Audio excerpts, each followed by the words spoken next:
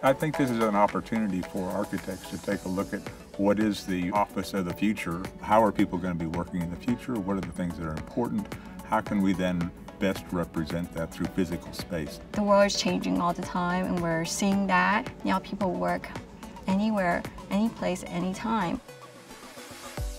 The technologies that have just completely changed the way people can work, and the expectations from those employees is different than it was 10 years ago. We're always connected, and you're working longer, and before you know it, you're no longer working 8 hours, you're working 10, 12 hours. If you make the day interesting and then you can work in different work styles, then your day does not become a blur. I personally gave up my office a couple of years ago, and so I've been working in this mode of finding a new place to work depending on the kind of work that I'm doing at the moment.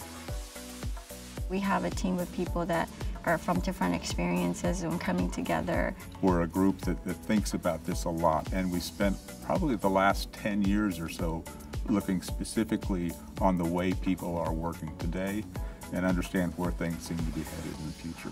You know, you may have areas that you collaborate or you socialize with, but you may have places that you focus. Sometimes there's spaces that you just want to have a contemplative moment, and that's not so far-fetched to actually introduce to the workplace. People are no longer feeling the need to go to a particular place to do their work.